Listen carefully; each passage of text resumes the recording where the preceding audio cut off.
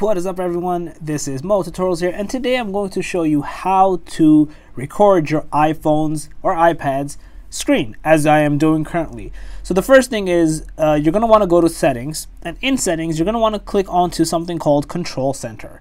When you're in here, you're going to see a option called Included Controls and More Controls. And you obviously want access within apps enabled. In here, there's actually a thing called screen recording, which is not initially selected. It's going to be in the more controls section, and you want to kind of actually drag it, as you can see over here, this basically, and then move it up here. After you press the plus, just add it in here, and it's basically going to be moved. You can obviously rearrange the settings if you'd like, and kind of put in your own discretion, but that is what you're going to do.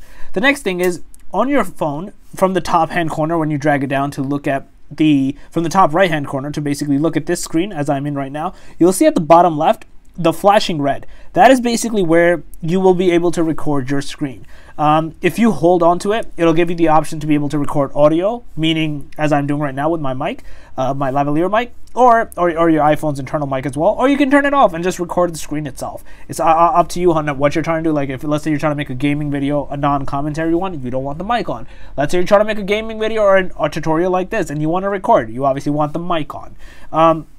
You press that, it'll give you a 3-second timer, and then that's it. The phone will start recording this, and it'll save it into your photos, basically. That's basically it. That's literally all you have to do. You can turn off recording by either dropping it back down and clicking the obviously the red recording button. You can click the top left where you see the time, and then it'll pop up over there, or you can just close out the screen and basically just lock your phone as you're talking, and then that's it. It'll automatically stop recording. So yeah, that's basically how you record your iPhone screen. You don't need no jailbreak or anything else. Apple lets you do this now. Very quick and easy to do.